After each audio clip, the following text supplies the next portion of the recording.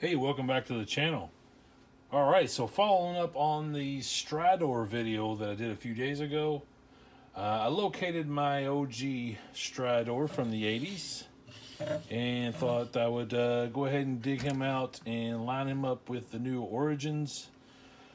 And I was surprised to see that size-wise, they're really not that much different. Really, the size basically comes in where they added the articulation in the legs and in the neck, and that's really where the size differs. So if you take and put them up feet to feet, you can even see that the feet are exactly the same size.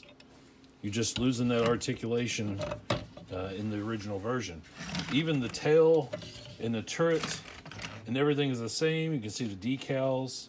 The new one, the decals on the console is a little bit different, but there's enough similarity there that you can tell it's supposed to be the same thing.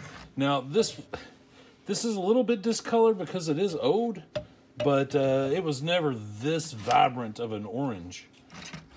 But other than that, this is a very accurate remake of the original Stridor. What do you think? I do like the new helmet that comes with this guy versus the vintage.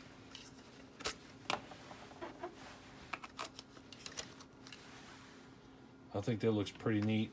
So I'm wondering, can we take the old helmet off the old one? Let's see here. I apologize if it's shaking everything, but yeah, look at that. Now, it just kind of barely sits on there, but you can put that new helmet on the old vintage Stridor.